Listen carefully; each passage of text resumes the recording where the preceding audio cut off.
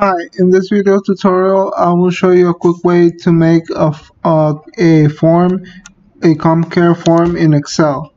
Well, this is the what you need to do, how you need to set up your Excel in order for it to work in Commcare. First, you have to have 3 sheets: survey, choices, and settings. Then in the survey, let's say you want a multiple choice, but just one option, and for just to select one option, a text box, and a date option. So that's what I have here. Multiple select, which is name type. The name is type, and here I have the same variable name here in select one. It has the variable name.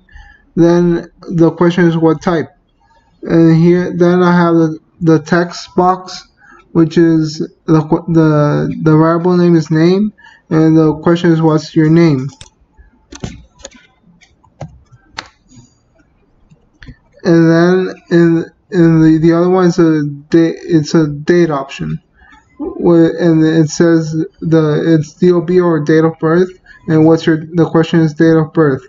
So in the choices, what you have is you have list name, label, and these are other options. You really don't need them, at least not right now. And here in list name, you have to add the variable name. In this case, it's type, and the options for type are existing and new. That's what I have right here. And in género was gender, but I'm not asking that right now, so I can delete this. So that would be all. And now what you need to do is you need to go online and search XLS form. Then you scroll. Let me see. You have to select this one, XLS form online, open data kit. It gives you this option.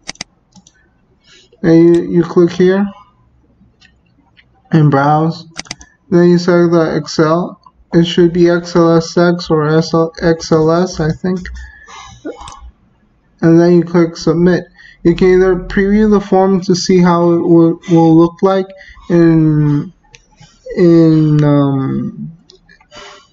after you import it to Commcare, or you can also download the X form. First, I'll preview to show you how it will look like.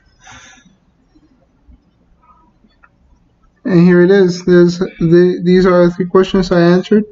You have the select one or multi-select, and you enter your name, and here you select the date. That's it. Stay tuned for the next video. I'll show you how to import the Excel form in Commcare. Thank you.